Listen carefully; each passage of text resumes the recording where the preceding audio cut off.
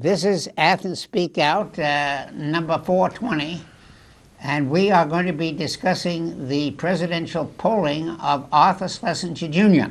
as our topic. Great. Okay.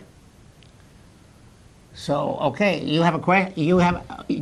Who is Arthur Schlesinger Jr.? Let me ask you that. Well, he's a famous historian, and he initially became famous because of his book called The Age of Jackson. And That's right. Then he became a specialist on Roosevelt, Franklin Roosevelt. That's right. Did a bunch of New Deal books. Right. 3 parts. I've read the first 2 volumes. I have not read that. But I think I skipped volume 3. Good. I'm more You've interested. read more of Schlesinger than I have. Well, I'm more interested in the early part of the Good. Roosevelt administration because you can read a lot of other books on World War II. Right. So I think that volume 3 is the foreign policy. But the volume 1 and 2 are basically about the domestic issues about the New Deal and some of the political machinations involving the Democratic Party and what was going on in the United States of America in the 1930s. Of course, they were called 2 New Deals. Another great scholar to look up is William Leuchtenberg. He wrote a number of very good books about the New Deal and the domestic issues. So we have the first New Deal, which is the 100 Days, and then the second New Deal happens in 1935, before Roosevelt runs for re-election. I don't understand that. Well, I'll tell it to you real briefly. I've never heard of that. The first New Deal was basically, it's called the first 100 days. Oh, okay. That's the first 100 days. Yes. That's when they create all the bureaucracy and the agencies. Roosevelt took the whole thing over, yeah. Took it over. He went on TV, radio, I should say. He started giving fireside chats. Right.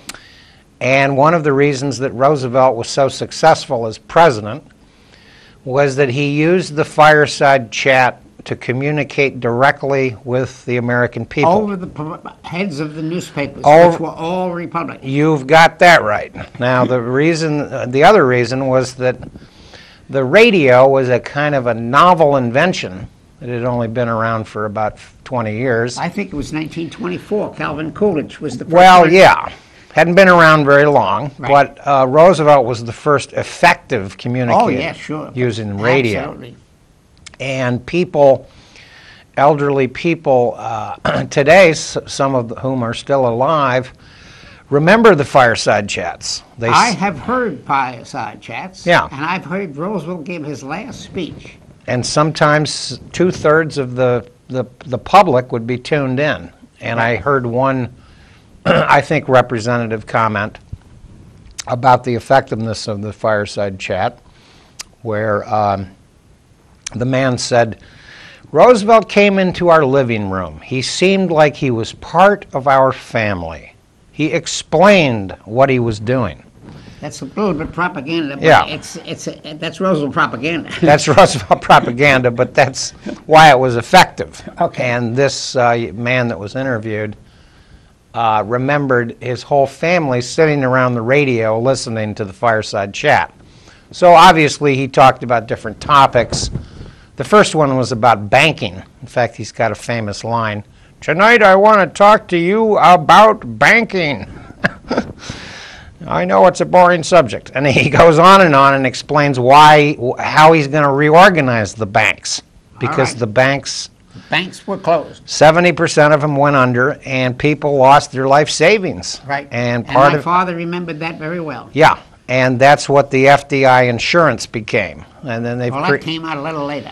That was the solution. Yeah, they created. They had to pass legislation for that. They had to pass legislation, and in the first 100 days, the reason they call it that is that's when the AAA, the Agricultural Administration, was created. The NRA. The NRA, the National Recovery Act. The alphabetical agencies. CCC, et cetera, et cetera. Right. Go ahead. Relief agencies. Right. And that sort of thing. And then the second New Deal was in 1935 in the summer. And the big accomplishment was the Wagner Act, and that was on behalf of organized labor. All right. Parts of the New Deal were being shall we say, challenged in court about the legality of it. And Roosevelt had not won those cases yet. But anyway, in 1935, there was another flurry of legislation that was passed, I believe it was August of 35. It was the recess, the summer recess, before they go out on the break. And that's called the Second New Deal. In your opinion? Well, that's the way the historians break it down. Some do and some don't. Leuchtenberg. I never heard of that. Well, Leuchtenberg is a big theorist. If that's what Leuchtenberg says, I think it's plausible, but not the final word. Well, William I would like to tell you my final word. I wear a little button. History is everything. Well, yeah. And I didn't have that button for a long time because I had a long process of thinking before I became a history major and a history PhD. Right. And that was a long search. Long search. And then the other alternative, which the philosophers don't like, is philosophers say that philosophy is the queen of sciences. Okay. So they are the only group who are qualified to repudiate this article, history's everything. Yeah. Okay, good. And one interesting quote that I'll just paraphrase here Go ahead.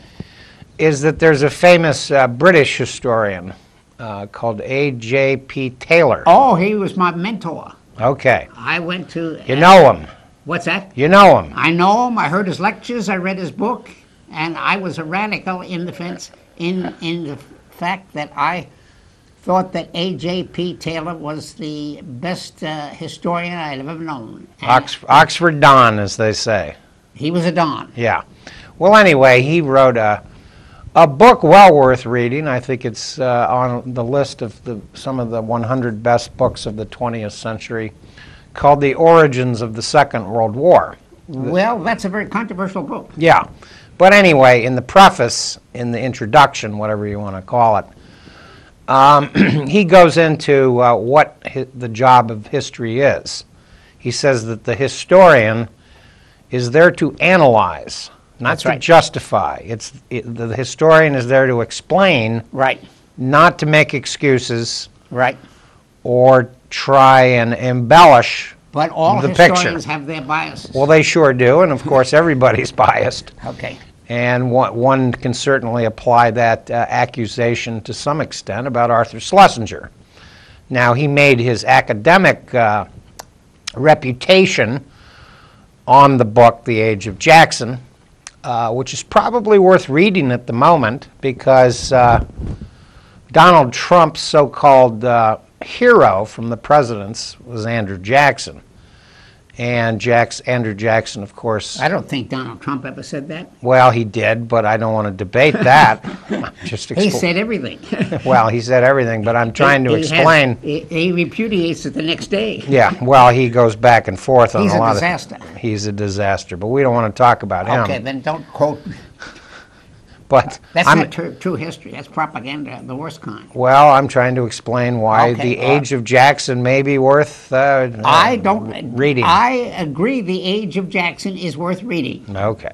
Then, as I said, he started to do the Franklin Roosevelt books, and then he later in the 1960s was sort of a lionizer of the Kennedy brothers. That's right. John F. Kennedy. That's right. And Robert F. Kennedy. That's true. And of course, this is the upcoming 50th anniversary of the assassination of Robert F. Kennedy, which had a major impact on the 1968 presidential election. That's true. Every election is unique, but some are transformative. Some are transformative. Okay, go ahead. And Nixon was his own disaster. Yes, right. In his own bad ways. Good. But to Nixon's credit, and I'll give him a brownie point here, on one subject, Nixon did read a lot, and he read a lot of history and biography. He was a big believer in the great man of history theory.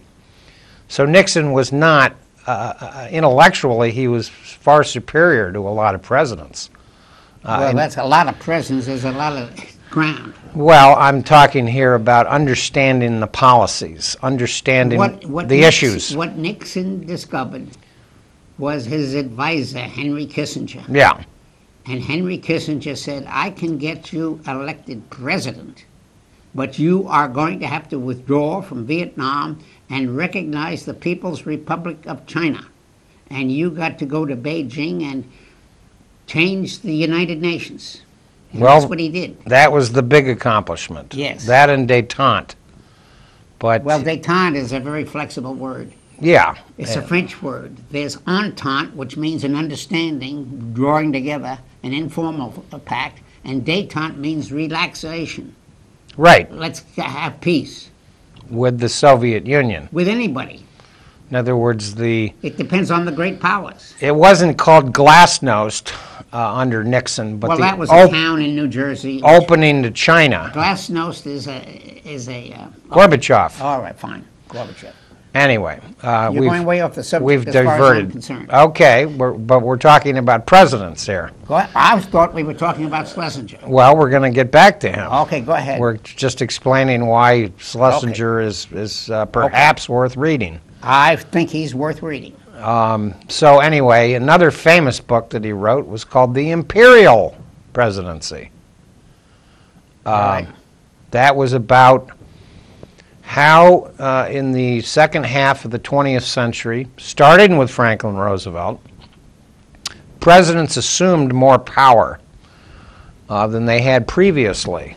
Before Franklin Roosevelt was elected, Congress was the more dominant branch of government. When? Before Franklin Roosevelt. That's true. And Franklin Roosevelt put more power into the executive branch of government than it had before that. Now, of course, there were strong presidents with big visions like Thomas Jefferson and Abraham Lincoln. James Polk was always regarded as James Polk was an imperialist. he was an imperialist, but who conquered Texas he was regarded by presidential historians as a decisive president. as a strong president. Yes, he was a strong president. No, I would say, well, I would call him a decisive, transformative president. But what was interesting about him was he agreed to only serve one term. Yes, and he knew that. And that might have explained some of his effectiveness. That's right. In other words, he was decisive. But we don't want to debate the Mexican-American War. Okay, go ahead. Because different presidents have had their own imprint on the position. Right. And they fall into the category of strong, moderate, and weak.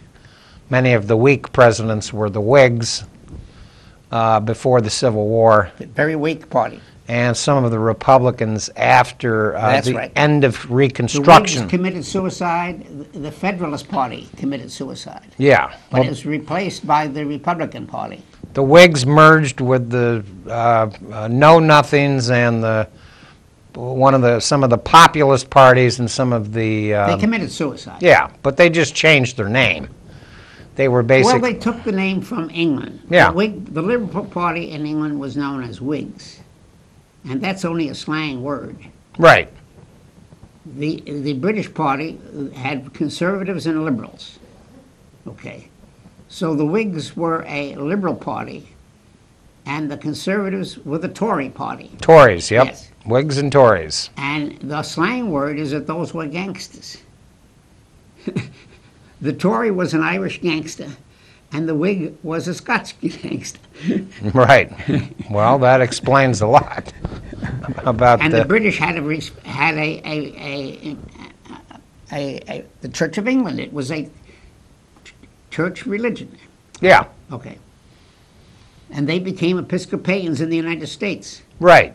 And Abraham Lincoln was a Whig. He served one term in Congress Well, not exactly. during the Mexican-American Well, yes, War as a Whig. Yes, he was elected in Congress as a Whig. Yes, That's true. because the Republican Party didn't exist yet. But he didn't really believe in the Whigs. John Fremont was the first character that ran as a, quote, Republican. Yes. I thought it was Kit Carson. No, John Fremont. Well, we'll have to look that up. But he's similar. He was an explorer. Pony Express driver. Explorer. Took the mail to the West on horseback. Right. A kind of a pioneer type. Right. A legend. Well, we'll look that one up. If we had Judy Dazo, she would tell us in a second. Well, that's okay, go ahead. fine. Go ahead.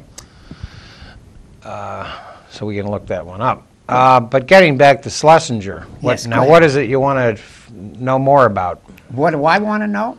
Yeah. I had a modified view of Arthur Schlesinger. I said that I was going to write my memoirs, Okay. which began with over my lifetime. Right. Franklin Roosevelt to Donald Trump, and they're still alive, okay? So I rated Roosevelt, Truman, and right on down, and the United States is getting more conservative and drifting to the right because of the dominance of the Republican Party, which came out after the Goldwater election.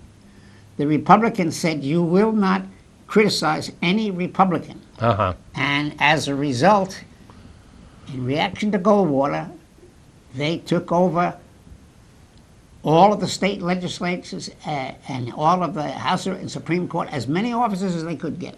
Well, it took them a long time. I mean, Yeah, the Democrats ran the Senate and the House for quite a number of years. Yeah, when Nixon was president. When Nixon was When president. Nixon was president, there was a large Democratic minority who But- could object. The Democrats were on the wane, not so much because of any magic thing that happened, other than the fact that the Southern Democrats bolted from the party. And George... Now, what year are we talking about? Well, we're talking 68 here. George Wallace ran as an independent in 1968. Good. And he won either 5 or 6 southern states Right. on a racist, segregationist platform. Segregation now and forever was his slogan. Right. And he was a Democrat. He He elected. belonged to the Democratic Party, but As then they from formed Alabama. the Dixiecratic Party. Well, the Dixiecrats came in 48, but Party, right, so, Strom Thurmond was the Dixiecrat. That, right. And then he decided to become a Republican. So over time, 1948 onward, Right. the Democrats started to slowly Debate amongst Disintegrate. themselves. Well, no, disintegrate, well, not disintegrate. but change. No, debate amongst themselves. They had 3 factions. Yes, okay. And America often talks about a 2-party system, but I think it's fair to say that the Republicans have always had 2 factions, and the Democrats used to have 3, I think but both- now they have 2. No, there are actually 4 factions. There are conservative Democrats and liberal Democrats. Right. And in the primary, that's determined. And then there are actually conservative Republicans and liberal Republicans. Well, liberal Republicans Are disappeared. They Yeah. have disappeared. and conservative Democrats are hard to find anymore either. In other words, the Southern Ernest Hollings type or Howell Heflin don't exist anymore. The segregationists are gone from the Democratic Party. So that's something that has happened during our lifetime. Well, you're really talking about the problem of racism, and that's a different problem altogether. Well, it's a different problem altogether, but it explains why the Democrats have been on the wane. The Democrats have a we're not justifying, multiracial recall? group. Yes, the Democrats have they have Jews and Catholics and Protestants and Mexicans and all kinds of so-called foreign people. Yeah, And the Mexicans are coming into the country. and part of that whole thing was the original Grand Coalition of Franklin Roosevelt. He spoke to all classes. In other words, it was... He wanted to get the votes of everybody. Yep, and he included in some of the groups that you just mentioned were the intellectuals. In other words, college communities tend to vote Democratic. I live in Ann Arbor, Michigan. Well, the college community, you don't have to persuade them to vote. They usually know what they're voting for. So Franklin Roosevelt didn't say, hey, intellectuals, No. come out there and vote. But he did create the brain trust. He had a brain trust. Now, that's true. And the idea of expertise That's in right. policy That's right. became a dominant Absolutely. mainstream concept of how to manage the government. Right. Management of the government is a whole different issue. That's called the New Deal. Bureaucracy. And alphabetical agencies. competence, in my opinion, is one of the most underrated qualities in a president. I say age, but you tell us about competence. Well, competence is understanding the mood of the country. It's understanding what policies are going to work and Well, what that's aren't. propaganda. Well, it's not propaganda. It's management. It's effectiveness. In other words, Bill Clinton was a competent president. Now, he was not a great president. He was competent, yes. he knew how to work the Congress. But 80% of the presidents are competent. No. Well, we'll debate that at some Many other of time. them are incompetent. Who was the most incompetent president? Well, there were a lot in the 19th century. We will say inconsequential, routine presidents.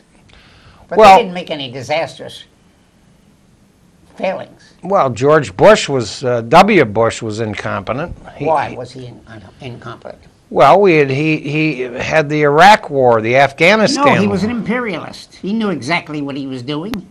Well, he was also in charge of the banking crisis, the second major banking Now, crisis wait a minute. in 20 years. Wait a minute.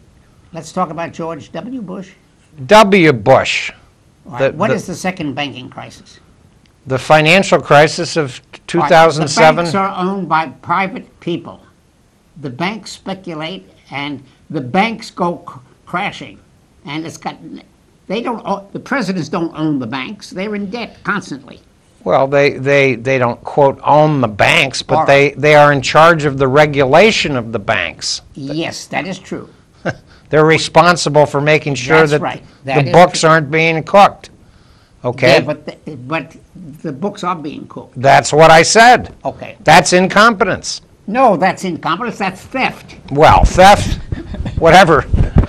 I mean, a crime. I don't think that Bush stole any money, if that's what you're accusing him of. I think that's nonsense. I think that he was incompetent. I'm just giving an example. That's an opinion. Well, it's the issue of competence and incompetence. There was you a can debate that until the cows. well, there was a but I disagree. financial crisis under Ronald Reagan. It was called the savings and loan. Yes, that's same true. thing. Deregulation. They didn't keep their But eyes. Ronald Reagan got reelected anyway. Well, that's because they kept the banking crisis kind of quiet in 1984. Okay. But if you go back and you check the beginning of the crisis, these bank crises happen over many years. They don't happen suddenly. All right. Of course, the Great Depression was sort of an exception. That's when everybody realized that the money was not in the cupboard. That's when we see the famous movie "It's a Wonderful Life," that shows the bank, the savings and loan of the town in question, Jimmy Stewart, looking at the clock, waiting for that clock Right. to turn to 5 o'clock so that they can shut the safe. Yeah, that was the bank holiday. Yeah. 5 days. And then he said, "How much money do we have in the safe?" And I know what happened in Baldwin. Yeah, and the brother said $2, and he Okay. threw his confetti in the air and said, "We made it until Monday." Right. And then on Monday, he explained what a bank was, what a savings and loan did. Right. Okay. So, He said, well, we loan money out for mortgages. all right. And sometimes in America, this goes in ebbs and flows. Housing is a key commodity that's very determinative of Everybody bought a house on mortgage. and a mortgage That's how you is could buy a house. you don't own the house, the bank does. Yeah, but there are some millionaires who can afford to never have a mortgage. Pay cash. Yeah, pay for cash. Right. Okay. And Donald Trump isn't one of them. He's bought everything on credit, and then he reneges on his debts. Okay. So Fine. he's an All right. expert on one thing only. Well, bankruptcy. And I hope it doesn't happen to America during his presidency. But don't be surprised if it doesn't, because one famous economist who took a historical perspective on economics, John Kenneth Galbraith, once said that America has... He was a New Dealer, by the way. Right. America has a banking crisis every 20 years. The problem is nobody can remember the last one. That's memory of history. That's my slogan. Yep, and that's... History is everything. That's why John Kenneth Galbraith wrote great books about economics in the 50s. He was a good economic historian. 50s and 60s. 60s, right. He knew how to popularize the ideas. That's right. He took the complex, abstruse... Spoke in ordinary language, and that was my job. Yeah, well... I spoke in ordinary language. That's what teachers do. Right. Yes. And I'm a better teacher than researcher. Well, that's probably true. Lyle McGew was my colleague. Uh-huh. Was a better researcher. He was a Presbyterian. He was always a loyal Presbyterian. And he got his PhD, and he's an expert on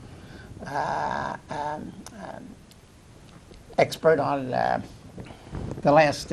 The World War I? No, Lyle McGew came to Ohio University. Yeah, I was a classmate with his son. Yeah. Okay. Same name, Lyle McGew. Right. He was the smartest kid in our class. He was very smart. Him and Mile In. And they were inner-directed people. They Right. sat down, they did their homework, and were inner-directed. Yeah.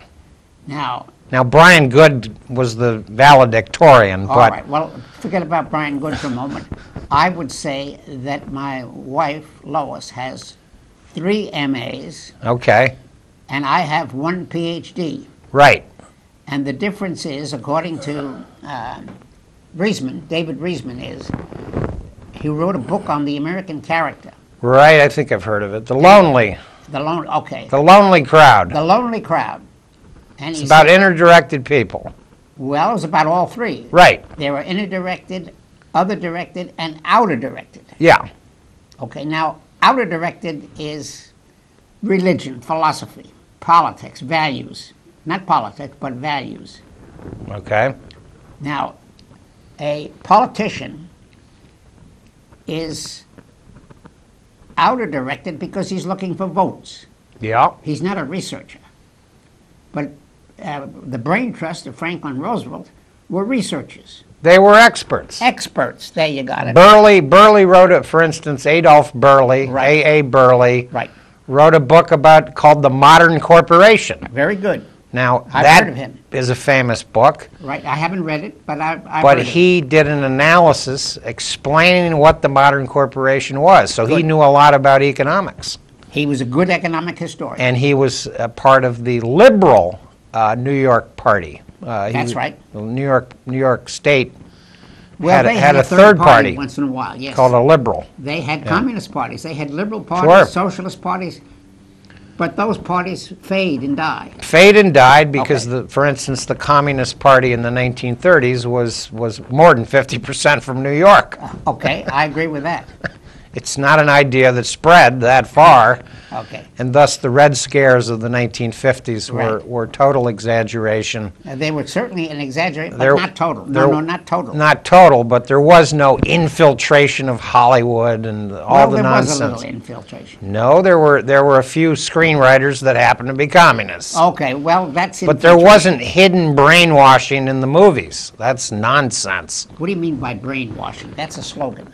Well, that was J. Edgar Hoover's. Oh, No, I think that came from Mitt Romney. no. He said, I've been brainwashed. Well, he used the phrase brainwashed, yeah, in Well, '68, and that's all right. why he was doomed That's from the that first point time on. I heard it.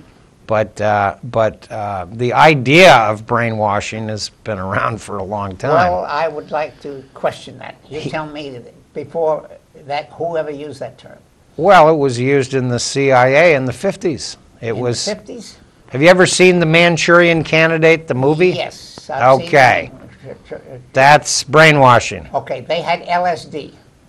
Doesn't have anything to do with LSD. And it was not called brainwashing. It was, they thought that they could get spies to confess.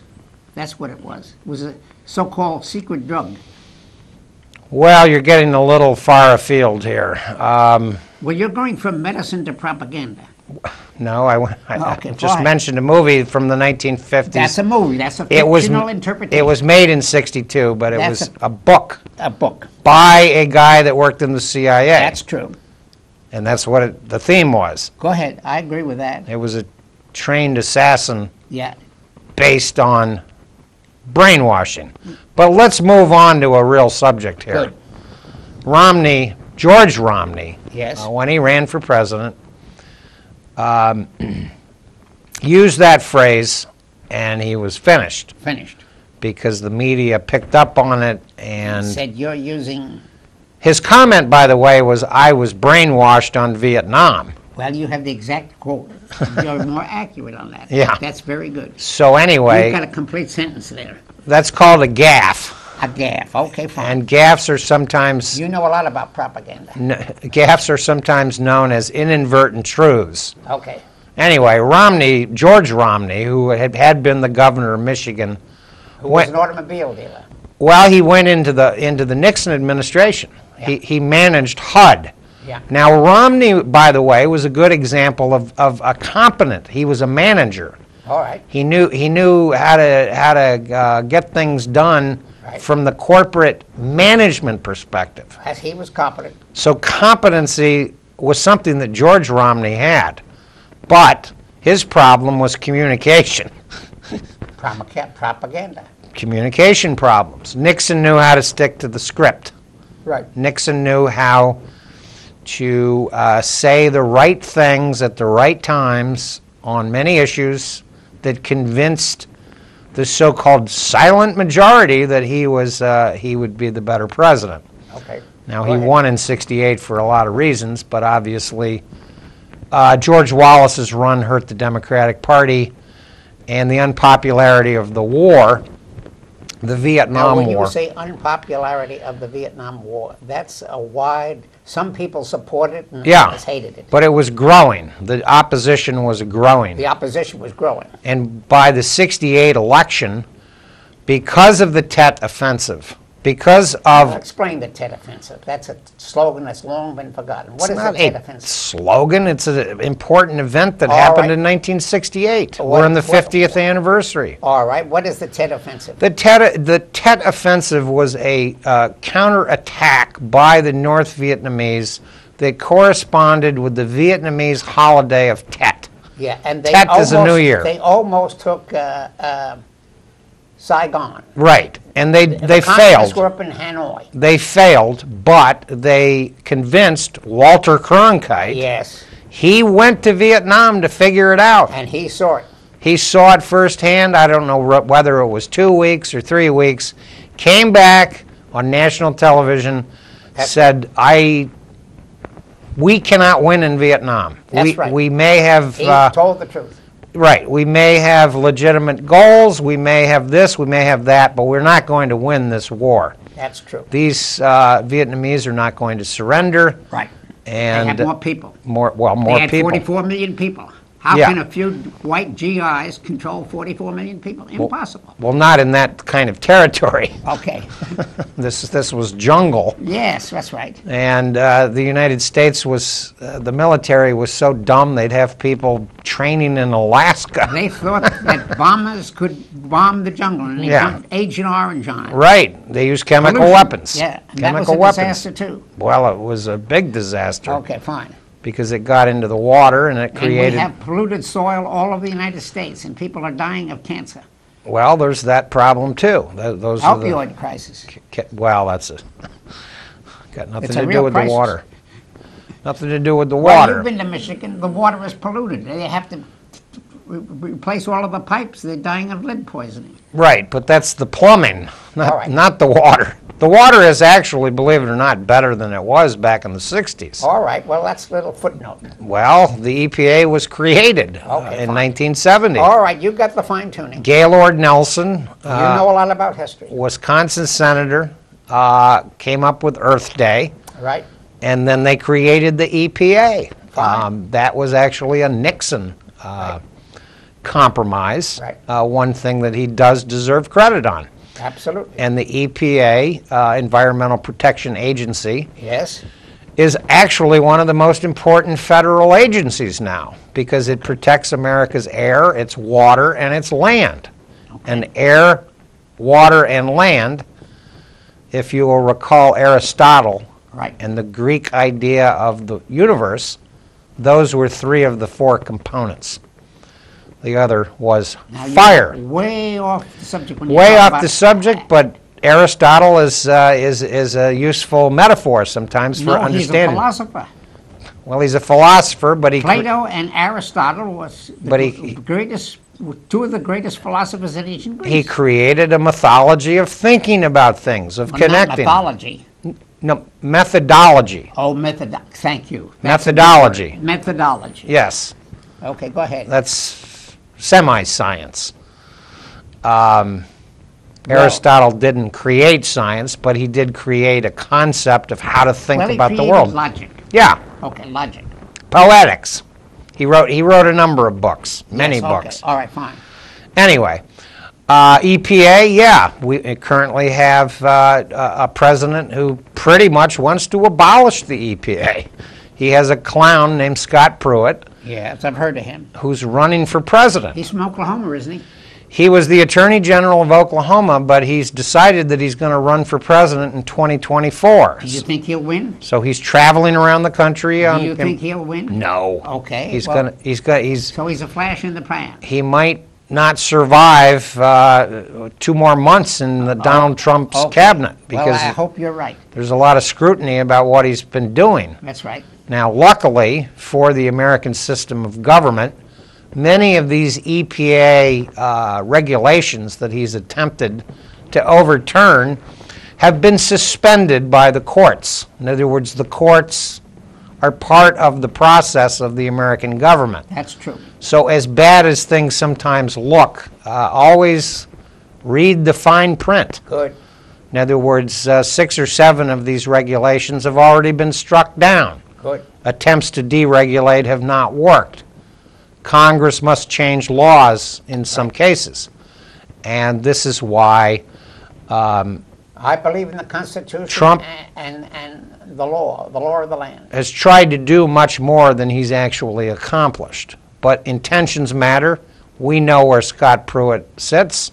He's now involved in a financial scandal Right. because he's been renting a kind of an Airbnb apartment in Washington, D.C. for $50 a night from a industry VP, lobbyist. Yep.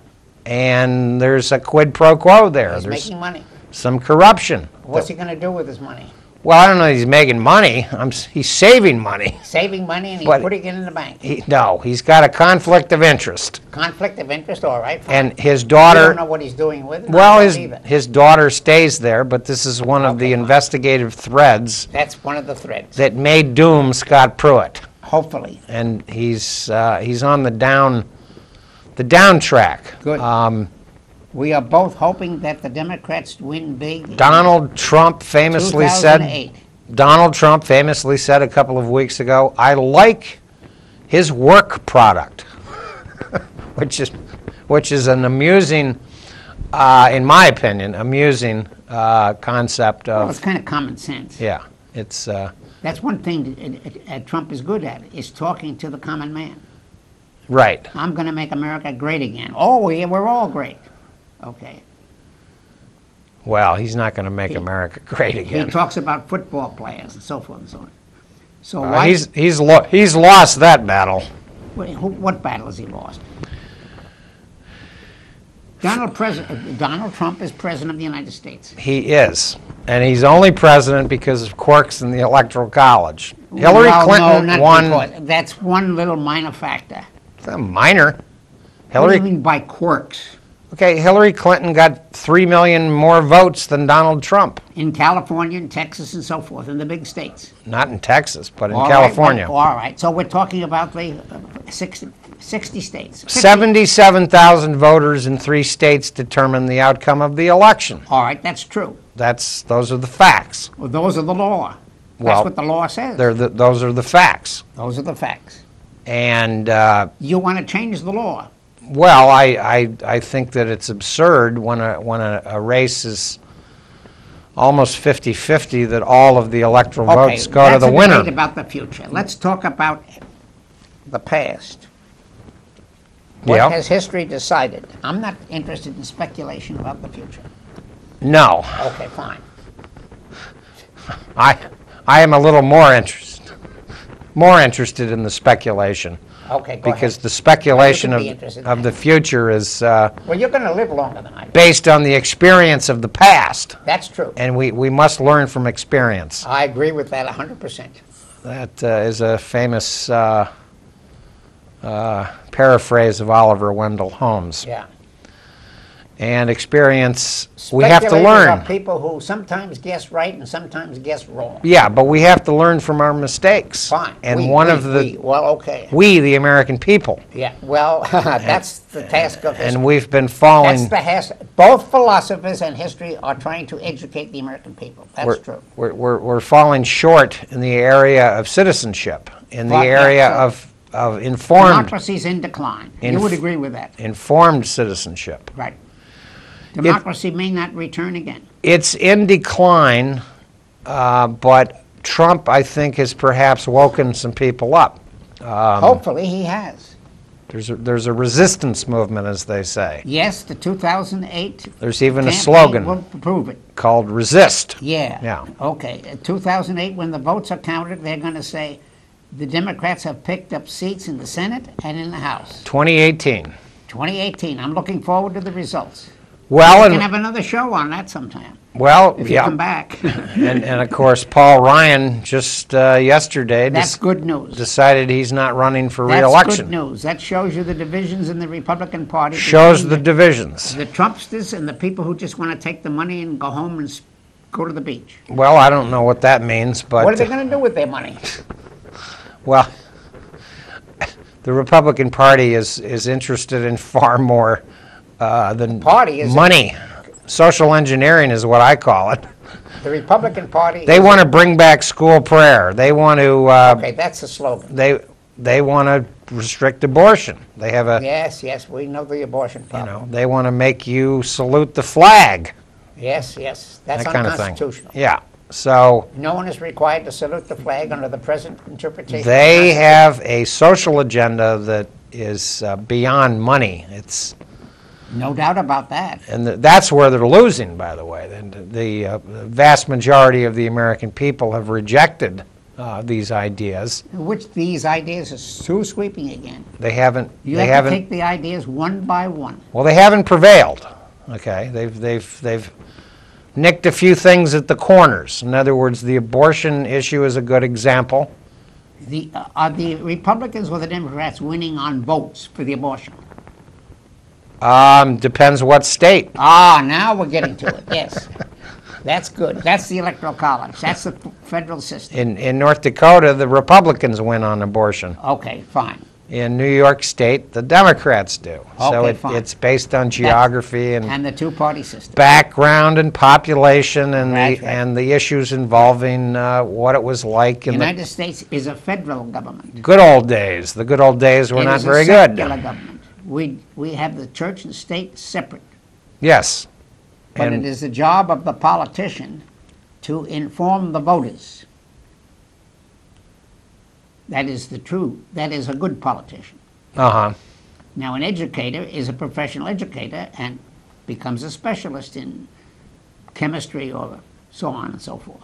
Okay. But you can also do a history of chemistry. You can do a history of biology. You can do a history of sports. Everything can be written from the point of view of history. So that is why history is everything. Well, I don't know that it's everything, but Well, we'll what have is it? we'll have that debate some other Okay. time. Let's get back to There's two ways of Schlesinger. looking at the world. Through the philosopher's Let's get back to eye or- Schlesinger. Go ahead, Schlesinger.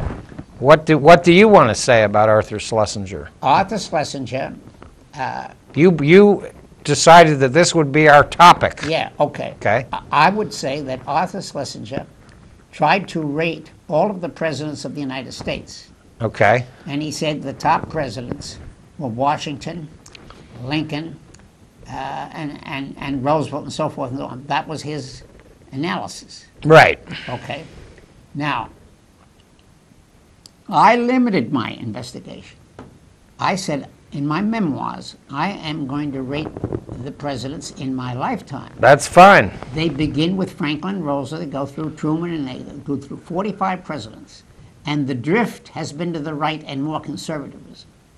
And the Republican Party are dominant, very dominant, from the Goldwater election.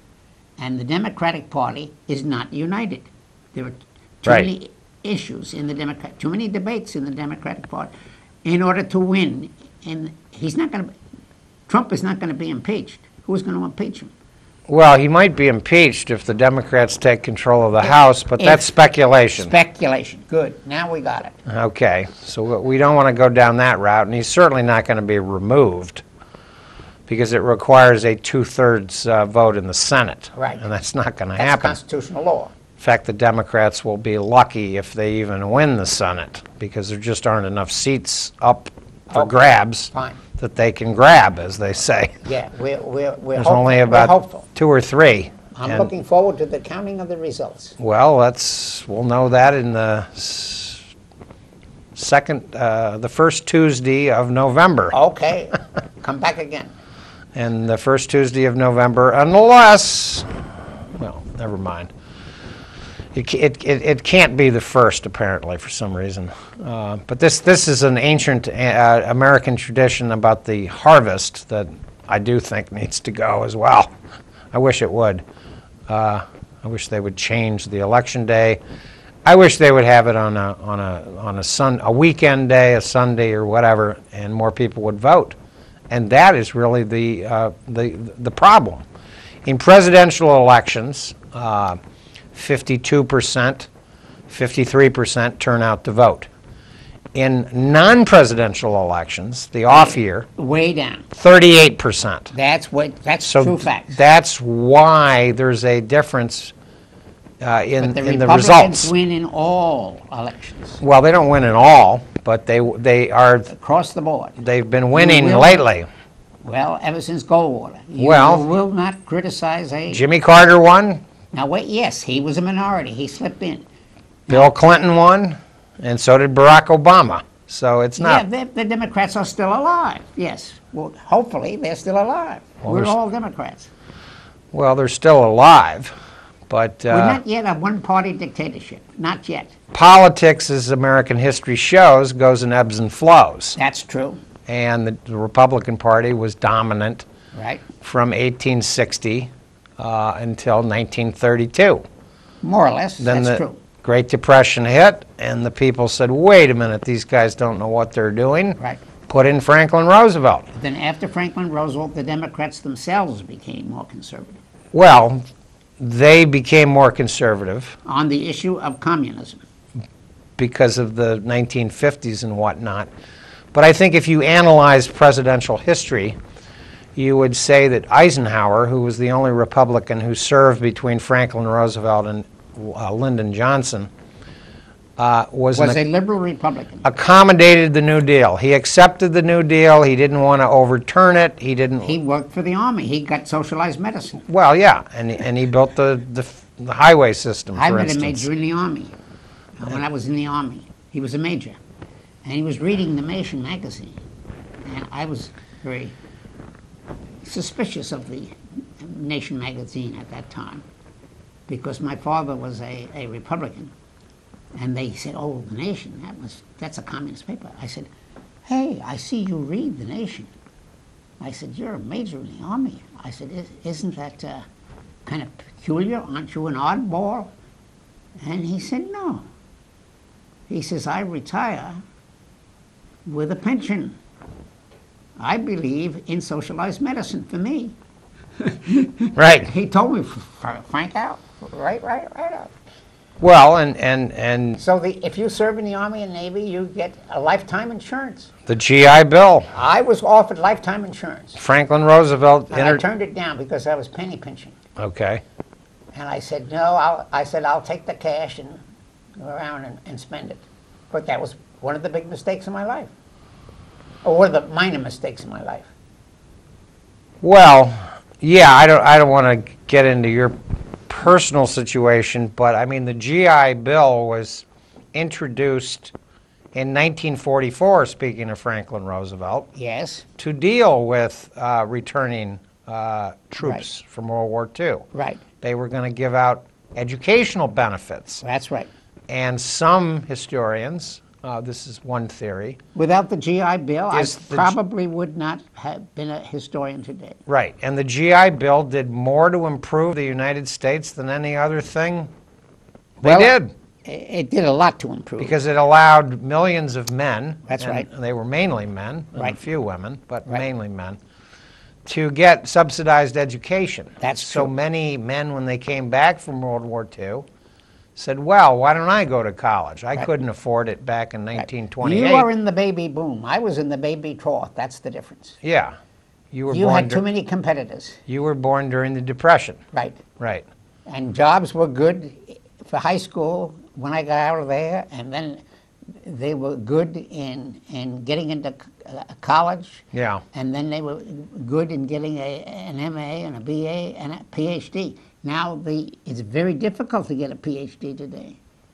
Well, you can get them, but it's difficult to land a position Yeah, with your PhD. you can't get a PhD that will allow you to go to Wall Street or go to the Supreme Court. You have to get the PhD in the right subject. Now, That's you gotta the get it key. in the Big Ten or the Ivy League And the right subject. and a couple of schools in California. But in general, Ohio University is becoming a tech school. It's becoming a school that's majoring in sports. Well, I don't know what Ohio University... I don't know enough about the local Ohio University situation to Sports comment is their on big it. association. We get sports people from Chicago. We have the best sports program in the United States, apparently, or at least from Chicago East. Well, there's a lot of sports management majors. Okay. There's no doubt about that. So you can get a PhD in sports, and I call that a very, very weak technical degree. Right. That's credentialism. But that's sort of an exception. All right. So I'm not too Most sure. What of is the topic now? I kind of got Most off. of the sports management people cannot cachet their degree, but some can. What do you mean by cachet? Cash in on their degree. They can't make money? They can make money, but they have to kind of go through the ranks. They got to start out at the bottom and... Well, everybody has to start out. Yeah. If you don't have money. Well, So that's inherited. let's drop this subject. I Okay, don't want fine. to talk about Ohio University and your theories of sports management. Sports is it's entertainment. That's all it is. It's entertainment. And America And Hollywood is an entertainment is industry. the entertainment Hollywood industrial complex. That's the way somebody Well, described. there's a military industrial complex. Right. Okay. The one that's important. Right. Okay, good. And of course, nowadays we have the communications industrial complex that's taken over the whole thing. By the way, on the baby boomer thing, just to mention, there's two groups of baby boomers. All right. The ones that were born right after the war were able to, take their degrees and advance rather quickly. Are you talking about yourself or your No, competitors? I'm at the end of the baby boom generation, Okay. and we were confronted with economic problems while we were in junior high school, Yes. while we were in high school. Yes. In other words, in the 70s, because of the Vietnam War, because of the oil embargo in 1973, Right. the American economy changed radically for Right. many reasons. Right. And NAFTA had nothing to do with it. It didn't Well, it had exist yet. something to do with Well, it. it didn't exist yet. NAFTA started under Reagan, but No. yes, it did. Napton studied before that. Well, GATT. It was called GATT. But let's not North get in. of- Let's Oh, not that's get a- into That's that. a different thing. GATT is General agreement on tariff. NAFTA is the North American. Right, and that was Mexico and Canada. developed later in the 1980s. All right. So why are we going around the barn? Well, Why don't we stick to the chronology? Well, I'm just explaining all why right, the fine. 70s were difficult. Okay, fine. I agree with that. From a longitudinal perspective, as they say, longitudinal studies. Go ahead. It's always an interesting Fine. topic. All right. But anyway, the tail end of the baby boom generation, yeah, we had economic problems from the get-go. All right, fine. It happened when we were in junior high, and I don't know that it ever really recovered until No, it didn't. Bill Clinton became president. Bill Clinton was a holdover. He was the first man to understand the budget problem well. Oh, not the first man, not the first politician. From the beginning of the deficit spending, the chronic deficit. What years are we talking about? 69 is when it all began under Richard Nixon. What happened in 69? Richard Nixon became president. He was inaugurated. All right. That's when the deficit spending began. Well, there was deficit spending before that. There was deficit spending ever since Franklin Roosevelt. For World War II, yes. Okay. But then they had very high taxes in the 1950s under Eisenhower to get the budget back in order. Now we're talking about two good presidents, Truman and Eisenhower. They said, pay as you go. When the Korean War opened up, Truman said, pay as you go. We're not going into the Korean War with debt. Right. Because he knew what the Depression was. Now, I believe in pay as you go.